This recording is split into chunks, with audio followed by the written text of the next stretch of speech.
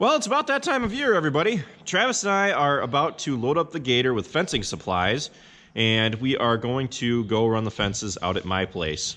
Now, the Klein pasture, which is the pasture that we're going to go out to, is usually the pasture that we dump Dad's cattle into in the spring, and they stay in there throughout the summer.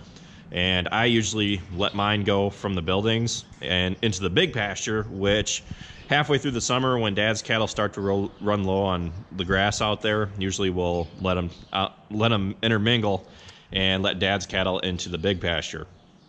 So we have to take the gator out, and we are going to check for any trees that may be on the fences, check the floodgates to make sure that we didn't have any floodgates that were blown out by the flooding earlier this spring.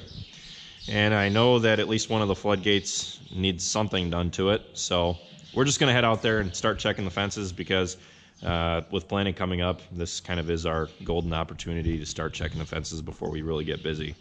So let's load the gator up and let's get moving.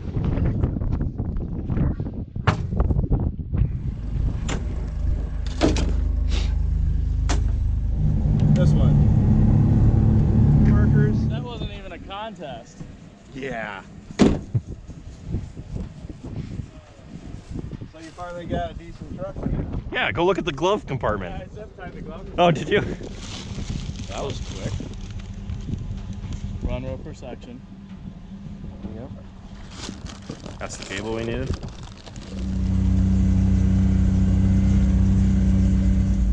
Ooh. Wow, that's quite a bit. Yeah. No. Yeah, it goes back underneath.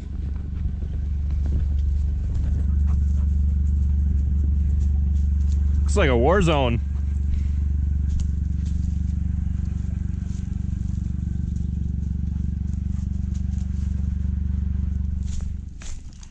I've never been back here before in my life. At least in this section. Oh, this is a deep hole. There's another one over in that direction. It's probably just as deep, if not a little bit deeper. So I am currently walking this stretch of fence because the gator can't get back in here. So we just walked over by a hole that is a remnant of the old mining area. I've said it a few times before, but around here they used to mine a lot of lead, and then later on, I think it was zinc that they converted the mines to. And they're just kind of scattered all over the place. They're literally everywhere. I think the only place where we don't have the whole sinkhole issue is Rockville. So it's just kind of cool seeing a hole like that that's that big, because you don't see too many of them where they've sunken that deep. And I know there's at least one more that's just as big.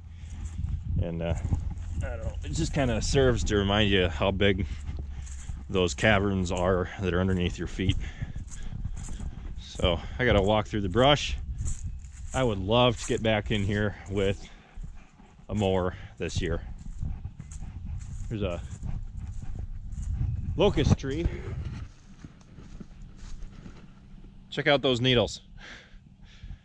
Yeah, always stay away from these things with your tires, because a lot of times we do get flat tires because of these things. So you can definitely see through the pasture pretty well. Once all the greenery comes through, you really can't see out in there.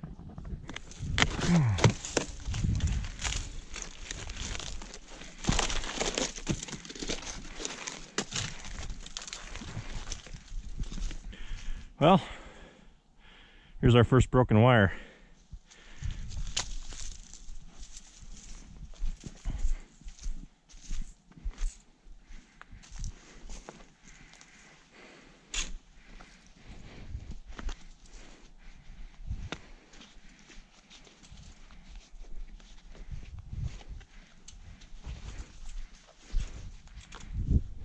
Should have brought a bag of clamps.